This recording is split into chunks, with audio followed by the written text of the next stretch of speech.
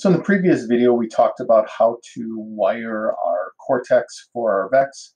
In this one, we're going to talk about how to set that up in our ROBOTC. So if you go to your PLTW apps folder on your desktop, you're going to open up and you're going to see a graphical ROBOTC for VEX. We do not want that one. So the first one listed here, we do not want. What we want is ROBOTC for VEX Robotics 4.x.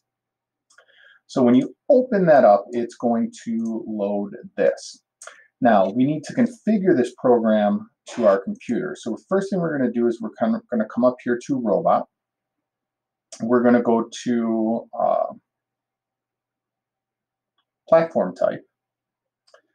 We're going to change this to 2.0 Cortex.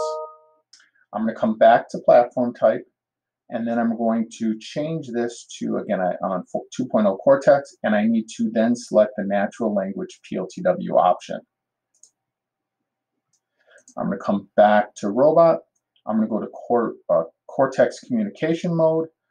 We are going to be using the USB only mode. So again, I'm in USB only mode. I'm going to my platform type 2.0 Cortex. Natural language PLTW. Once I have that set, I can come up here and open a sample program.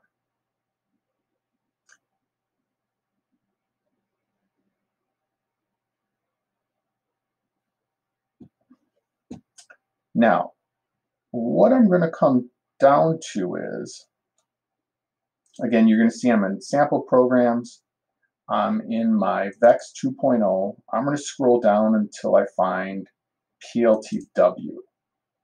I'm going to click on my PLTW template. There's two in here. You don't want to save over them because it'll replace what you have in there. And what it loads is this blank template in which we're going to program. We can see the backslash, asterisk, asterisk, backslash here, and everything is in green.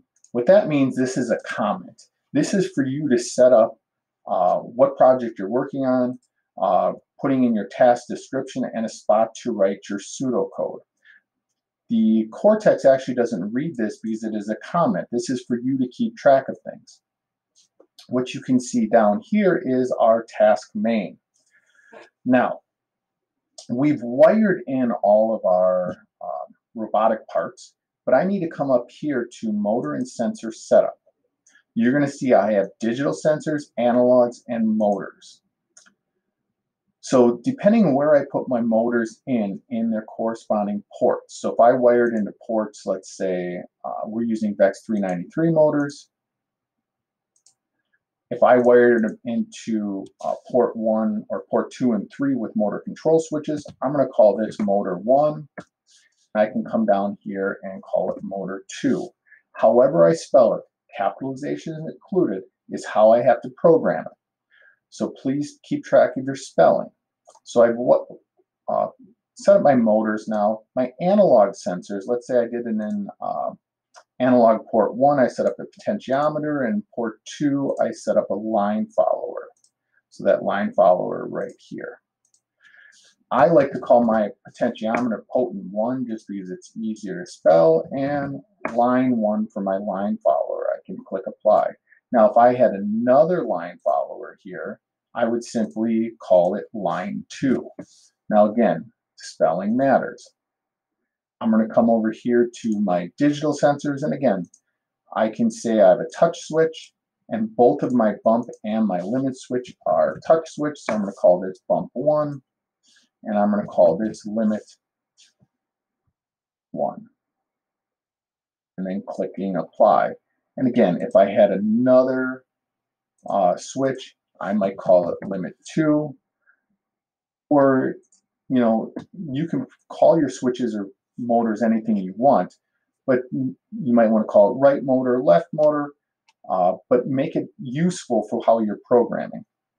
The next thing that we're going to take a look at is, at the top of this template here, now I have all my motors set up. I can see that my analog 1 is my potent 1, analog 2, port 2 is my line 1, my analog 3 is my line